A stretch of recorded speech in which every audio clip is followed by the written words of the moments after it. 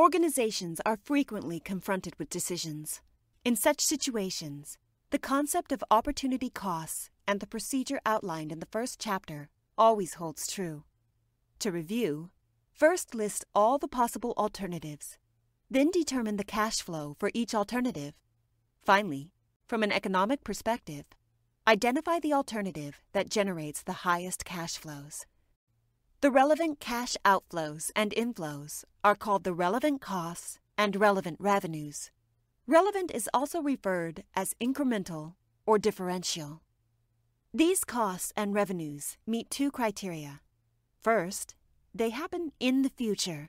Past cash flows are interesting as a basis of discussion, but irrelevant since the past cannot be changed.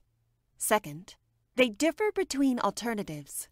Future cash flows that are identical to the alternatives evaluated are not relevant for the decision process because they do not help to distinguish the best alternatives from the rest.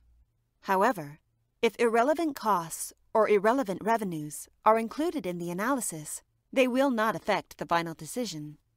Why? Because only the difference between the cash flows of the various alternatives matters. Adding or subtracting the same number from all the alternatives does not change the difference between alternatives.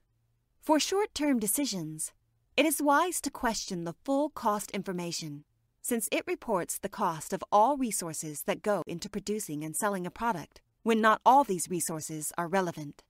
That being said, the full cost information is useful when assessing the long-term profitability of products. In fact, a decision that has long-term implications may find all costs useful.